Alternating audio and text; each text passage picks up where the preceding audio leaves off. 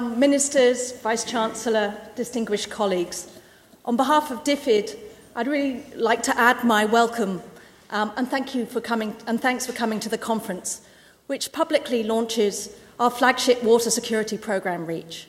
It's really great to see such a breadth and depth of expertise being brought to bear on the challenges of improving water security for poor people. So I've just come in as the Chief Scientific Advisor to DFID, and I'm managing a substantial research budget.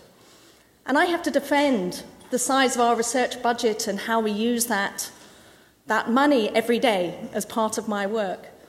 And it's actually relatively easy at times and in work like this to protect that investment, because we can really committed to using cutting-edge research and expressing the value of good research that can change actual policies and programs on the ground is what is a really worthwhile investment of taxpayers' money and of different resources. Because I believe that a strong evidence base is essential for the provision of effective development and humanitarian assistance for the poorest people. It helps us get best value for money, learn lessons for the future, and demonstrate impact. And research is a powerful force to drive innovation and higher impact programming. As the VC has just told us and noted, water security is really a defining global challenge.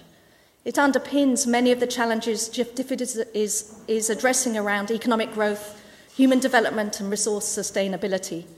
Achieving and maintaining water security requires balancing often competing goals in an increasingly complex landscape of demographic, climatic, environmental, political, economic and social change. We believe that REACH will be critical in providing robust and accessible evidence to understand how we can best do this.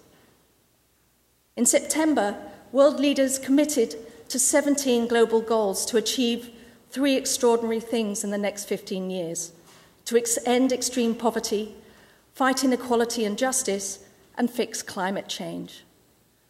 Global Goal 6, in particular, sets ambitious targets around water security, which captures, I think, the essence of the challenges for REACH.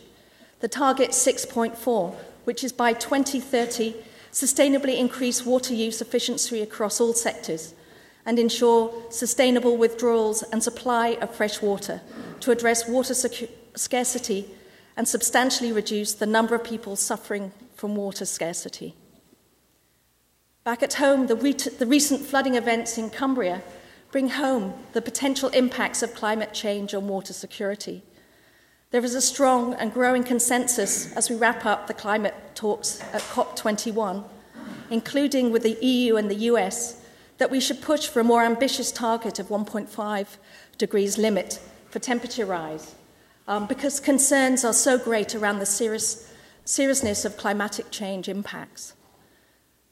At DFID, we're really excited about REACH and particularly value its new holistic, multidisciplinary approach, which we hope will spark innovation to deliver real and transformative change. We see it as a very ambitious and important programme. The targets of 5 million people with improved water security by 2022 is not a figure to be sniffed at. But the partnership, which are being established with both national partners and international actors, including UNICEF, but also with all of you here, will be critical in achieving this, linking cutting-edge science with results on the ground. I'm here to celebrate the launch of REACH and this afternoon the first tranche of the partnership funding.